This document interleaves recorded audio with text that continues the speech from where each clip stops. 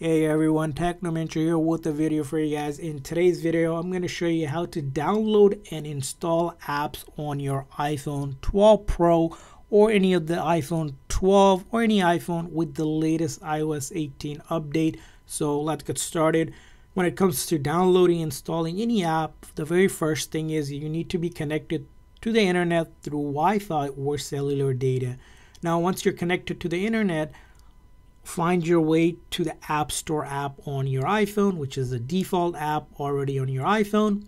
From App Store, you want to click over here to verify that you're signed into your Apple account. If not, go ahead and sign one or follow the step to create one for free. But you will need an Apple account in order to download and install any apps.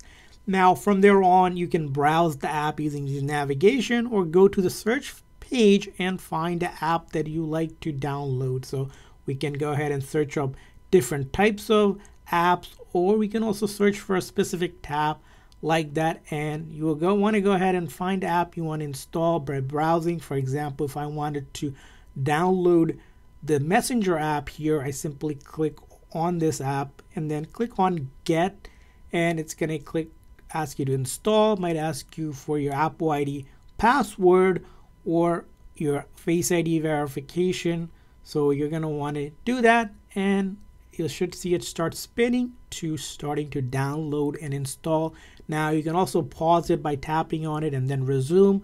You can safely exit out of the App Store and find the app on the home screen in any of the pages, or on the very last page under App Library recently added. You should also see the app. And from there on, you can go ahead and sign in and do whatever with the app. And that's how you can go ahead and download and install apps on your iPhone 12 Pro.